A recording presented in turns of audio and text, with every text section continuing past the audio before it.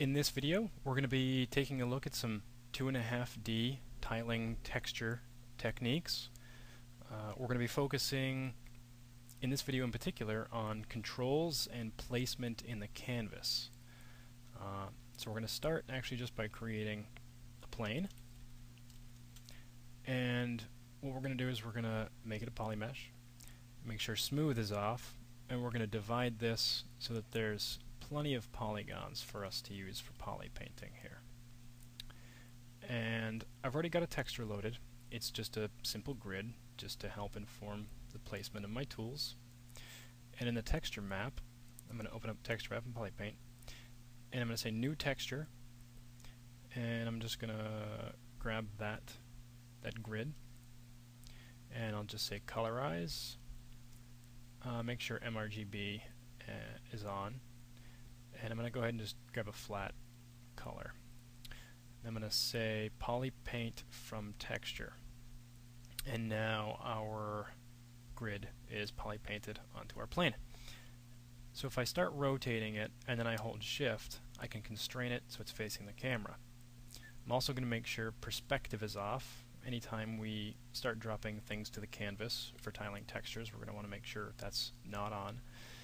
And if I hit F, I'll frame it to my document, which you'll see is already set to 1024 by 1024. We could be at 2048, but just for demo and performance reasons, I'll be here at 1024 by 1024. If we were at 2048 by 2048, we'd probably want to use the anti-alias half size in order to get it to fit on our monitor, but I'll be working at actual 100% here at 1K. So let's take a look at the layer palette real quick. Here's our layer, our initial layer. If I go ahead and hit T, then I just left edit mode and I just dropped this plane down to that layer now. I'm going to go ahead and create a new layer because I don't want to work on this one anymore.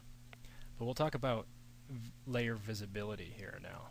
So if I double click on a layer, you'll see it's now light. That little dark band is gone. That means this layer is not visible. But of course it still is visible. We see it in our document, but that's just because it's selected. If we actually go and select our other layer, you'll see that sort of temporary visibility gets disabled. So if we click on it again, it's visible, but if we click away on another layer, it's gone. So if we want to bring it back permanently and keep that visibility persistent, then we'll double click it, and then we can select another layer. So we're ready to start drawing in our tools. I've got just a couple of sort of generic stones. 2 is enough for the demo. 3 or 4 might be better, but we've got a total of 6 sides to work with on each of these, so that'll be enough variation at a larger scale. So I'm just going to simply just start dragging this out, but already I did something I didn't want to do. When I drag these out, I'm always going to want to use matte cap white. We'll look at why that's sort of important in the next video when we look at sort of material and render previews. But what's good about that, for now, is that I get a sense of what my sort of local color is here. I'm not darkening the material too much like I would with you know, another material. Actually, if I go back into edit mode here, then you can see, you know, that sort of that local color is coming through. But I also have some sense of the form from all the little form shadows, and there's some cavity settings here too. So I just find this a pleasing material to work with in the canvas. So I'll clear that layer and I'll drag it out for real. And I'll just kind of place it and sort of roughly fit it into the grid. And now we're going to be going back and forth between move, scale, and rotate a lot. And of course, if we look up here, we'll see W is the shortcut key for move, and we've got E and R for scale and rotate. So we're going between those a lot. And if we click in the area inside the manipulator here, we've got this sort of free transform here with the move. But if we go to rotate, we've sort of also got this free rotation. So we're going to be using that a lot to just get little subtle variances. And if you click on any of these, you can constrain it to an axis. but get used to the way the rotation manipulator works, because since we held shift in the free roam here, or free rotation, and then we constrained it, we can't necessarily constrain the rotation to either one of these axes, but we can rotate it in Z. What that means is that if you want to sort of if you want to constrain rotation to X, you might have to just free rotate it a little bit, and then you can constrain to one of these axes, and then just kind of tilt it back a little bit. So a little bit of getting used to, but it's fine. So I'll scale it down just a little bit, sort of make sure that it sort of fits nicely in that grid, and I'll just quickly just draw out another one.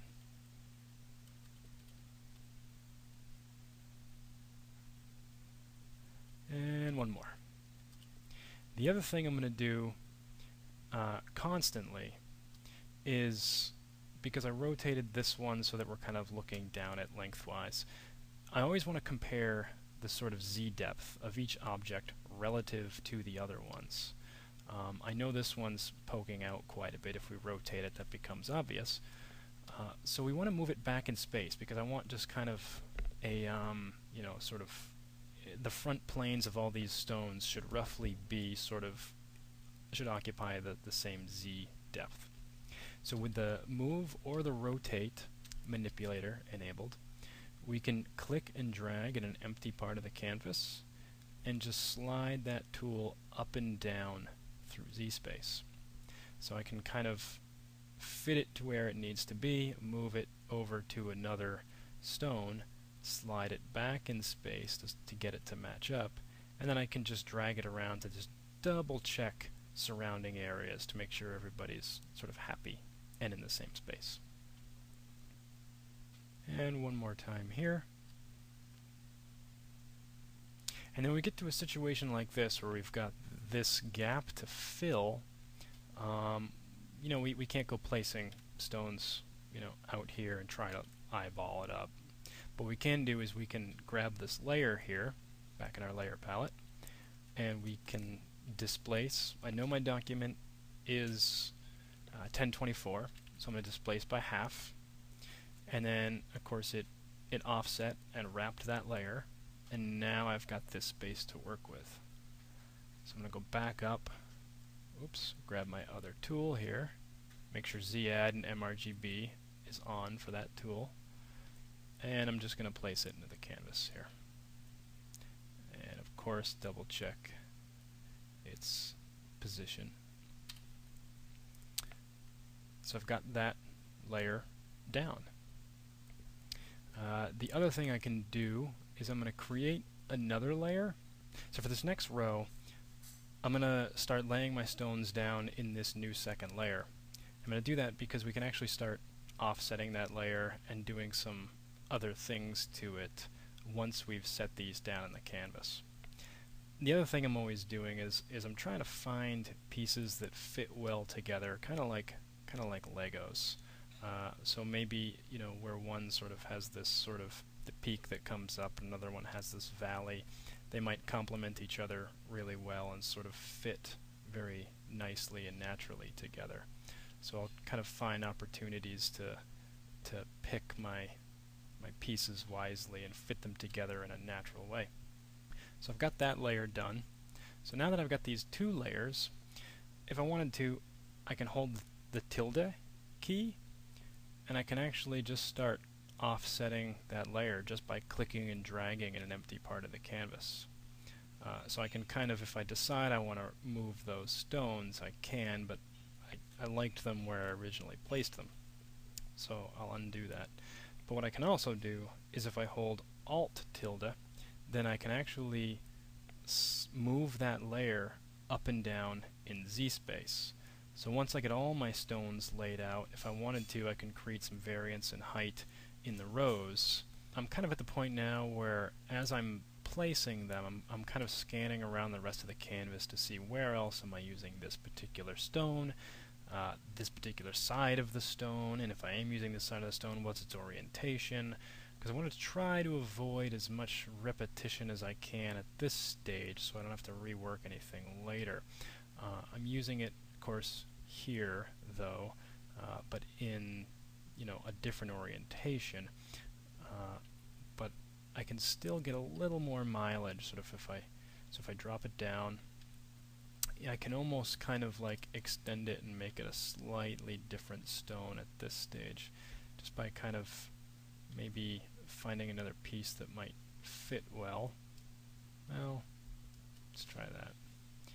And what I can actually do, as long as they fit well together, I can actually almost like create a new stone out of it, just by sort of pushing it through and trying to carefully line it up. Sometimes it works better than other times, but it's a small variation, but you could do that, you know, to the other side as well, but slightly different stone anyway, so you can get a little more mileage out of your tools that way, just by kind of jamming them together as you place them.